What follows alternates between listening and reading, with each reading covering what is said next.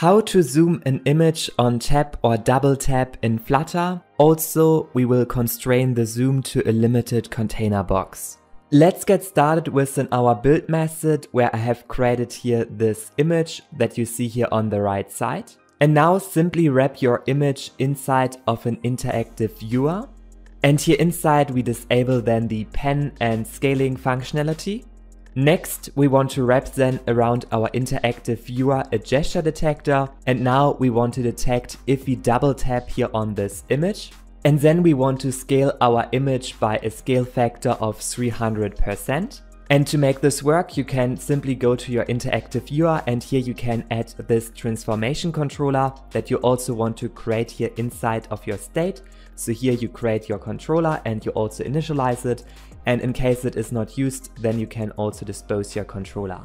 And finally, we go back to our on double tap callback, and here inside we put then the controller value to this new zoomed value that we have calculated here. And with this, if I double tap on the image, then the image is scaled up by 300%. And lastly, we need to move only the image correctly so that it shows the correct part on which we have tapped. To do this, we go to our gesture detector, and here if we tap down on our screen, then we get some details. So we get the details about the position where we have tapped on the screen, and we want to save these details then here simply inside of our state. And finally, we can make use of these details to extract here first of all the position on the screen where we have tapped. And with the help of this position, we can calculate here two variables, an X and Y. And these we can use then here inside of this matrix identity to translate our image to the right position after scaling. Let's also try it out. So I double tap here on this eye, and you see that our image is zoomed in around this ape's eye. Next, we want to double tap again on the image to zoom out. Therefore, we can check here if our image is right now not zoomed, and if it is not zoomed, then we want to show our zoomed image. Otherwise, we want to show the not zoomed image. And with this, if I double tap on the image, then we zoom out, and you can also zoom again in by double tapping. And finally, we want to add to our zoom an animation if we zoom in and also if we zoom out. Therefore, let's create within our state an animation controller and this animation object. And we also want to initialize this animation controller inside of our init state. And therefore, you also need to reference here within your state the single ticker provider state mixin. Next to initializing our animation controller, we also want to dispose it in case our animation controller is not needed anymore. And finally, we want to use the animation controller for doing the zoom animation. Therefore, we go to our gesture detector, and here we use then this value that we have calculated for our image zoom to do our animation. Therefore, we create our animation object, and here we end then exactly at this calculated value. And the animation starts at the current image zoom level. And finally, we want to put this animation value that we calculate inside of this interactive viewer controller. Therefore, we go here again to our init state method. And here on our animation controller, we want to add a listener where we put then the animation value inside of this interactive viewer controller. And next to updating our image zoom value, we also want to start the animation. Therefore, we go here back to our animation, and with the help of our animation controller, we simply start the animation. And with this, if I double tap on this image, you always see we have here this cool zoom in and zoom out animation. Importantly, the image zoom will not go on top of your app bar and also not on top of your bottom navigation bar. Simply watch the next video Pinch to Zoom, where I show you exactly how to implement an image zoom that goes above any other widget in Flutter. And lastly, of course, you can also change the image scale factor. So here we set it to 500%. And with this, if I zoom here on the image, it is having a deeper zoom. Also, the zoom is working for other images, so you can simply put here another aspect ratio inside, and you see if I zoom here, it is also working fine.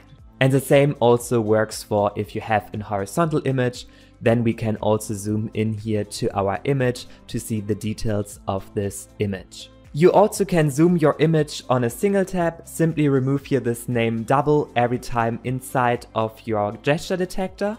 And with this you can do a single tap to also do this zoom animation. And finally, to zoom an image inside of this limited image width and height, you only need to remove here this clip behavior inside of your interactive viewer. How to add pinch to zoom in and out images with the Flutter interactive viewer widget. You also can pan around while zooming to left, to right, and also vertically up and down. Let's get started within the build method, where I have created this pinch zoom image inside of a separate file. And here within this build method, we basically create this image that you see here on the right side. And now around this image, we want to wrap then the interactive viewer widget. And with this, you can do with 2 fingers the pinch to zoom gesture to zoom into your image. And you can also pan around into your image to change the position. As you notice, the pinch to zoom gesture is by default inside of this image, so it's always staying at the same width and height. To change this, you can add in your interactive viewer the clip behavior to none. As a result, if I zoom right now into the image, you see it takes here the whole width and whole height, and you can also zoom again out if you like. Next, you can define the min scale and max scale, and in our case we define that the image can be zoomed in by 4 times the image size. And secondly, we also want to disable the panning around within our image. And with this, the image can be zoomed in by 400%, and we cannot pan around here more our image to change the position, because we have set here this flag pan enable to false. And finally, we want to do the pinch to zoom animation, and now if we go away with the fingers from our screen, then it should animate automatically back. Therefore, let's add the transformation controller with which we can listen to zoom and pan gestures. Next to it, we want to create an animation controller and an animation object for doing this back animation. And finally, within the initState method, we want to initialize then both of our controllers, so the transformation controller and the animation controller. And therefore, we also need to reference here within our state the single ticker provider state mixin. And next to creating these both controllers, we also want to dispose them in case they are not needed anymore. And now if we zoom here into our image and then end with the interaction, then we want to call actually inside of our interactive viewer this onInteractionEnd.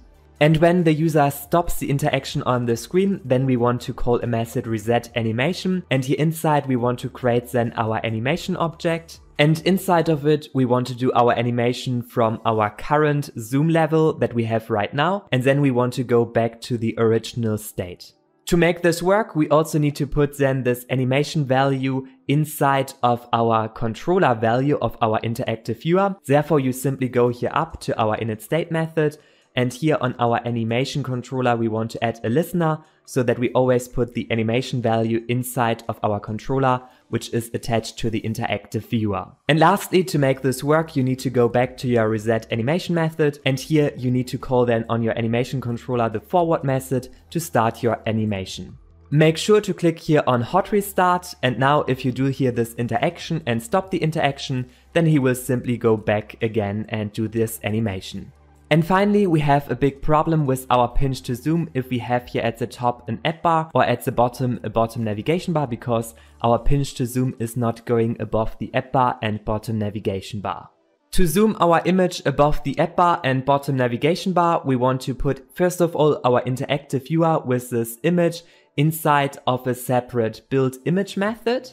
And now as soon as we start with the zoom interaction, then we want to go inside of this onInteractionStart. Start. And here we want to show then an overlay in case at least 2 fingers are tapping the screen. And this overlay that we want to create will be drawn above every other widget in Flutter, above the add bar, the bottom navigation bar, and so on. And to make this work, you also need to have here a build context, and therefore it is important that you go to this image widget that you want to zoom, and around it you need to wrap then a builder so that we get here the context that we now use inside of the show overlay method. Alright, and now we can create this show overlay method. And here we take then the overlay widget from the Flutter SDK to insert a widget on top of our whole app UI. Therefore, we define here an entry that we want to create within our state. So here we create then this overlay entry. And lastly, we want to initialize this overlay entry back in our show overlay method. So here inside, we want to create our overlay entry. And here within the builder method, you can create a widget that should be displayed on top of your whole app UI. So in this case, we take here the same image that we right now display in our UI. And now if I tap here with 2 fingers on the screen, then you see that an image is overlaid on top of our whole app UI. And this is basically the image that we have created here with this overlay entry. And now we want to position also this widget here correctly in our app UI. And therefore we simply define here first of all the width of this entry.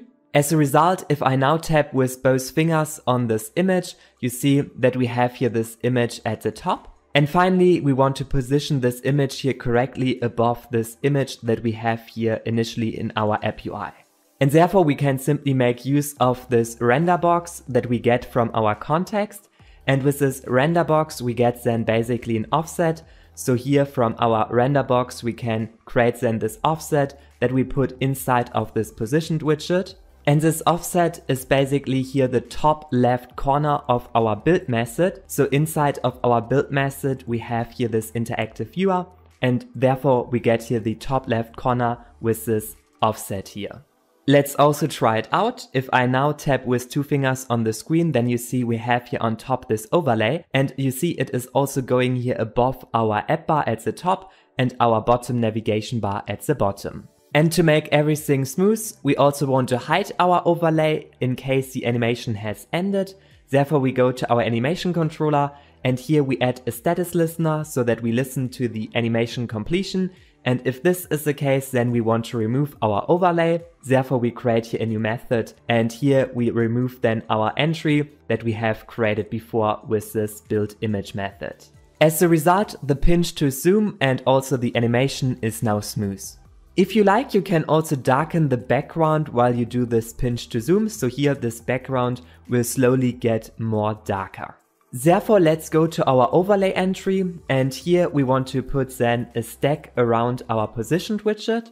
And under our image, we want to place then here a black container that gets here the whole size available of the screen. So now if I do this gesture, you see that we have a black screen. However, what we want to have is an opacity for this black color instead. Therefore, we wrap here this container inside of an opacity widget. And now we can define here the opacity, and therefore we take the current scale factor and the max scale factor to determine the opacity. To make this work, we also want to create the scale factor inside of our state. So here at the top, we create a new field scale. And lastly, we need to put the current scale factor inside of this field. And therefore we go here to our build image method. And here on this interaction, we can then add an on interaction update, where we get over this details every time the current scale while we are zooming here into our image. Also, after every scale change, we need to update our entries UI, and therefore you call here the mark needs to build method, which is basically the set state for our build entry. Alright, let's try it out. So if I zoom here inside of this image, you see that the background gets darker, and this is a pretty cool effect while we are zooming inside of our image.